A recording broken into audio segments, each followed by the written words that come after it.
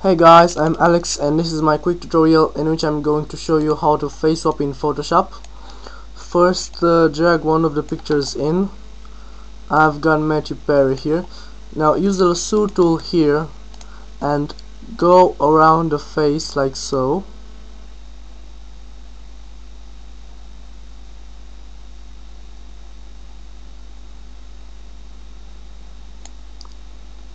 Now go edit, copy, drag the other picture in.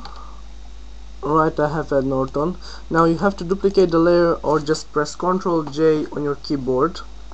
Now create another layer, go edit, paste, right click on the cropping and go free transform, right click on it again, and from here you'll use the scale and rotate options, and you also may want to lower the opacity so you can match up the eyes and the nose of the cropping with the picture.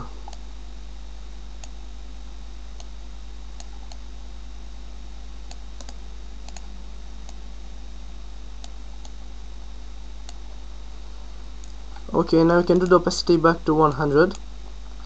Okay, and now if you're done, just press the tick button up here. Alright, now you have to right click on the found layer of layer 2, select pixels, select inverse, select modify, expand. I'm gonna expand it by 9 pixels. Okay, now go select inverse again. Now what you want to do is remove the eye icon of layer 2 and background. Click on layer 1 and press delete. You'll see the face is now removed. Put the eye icon back on layer 2. Alright, now go select all layers, edit, auto blend layers, and there you have it. Alright guys, thanks for watching.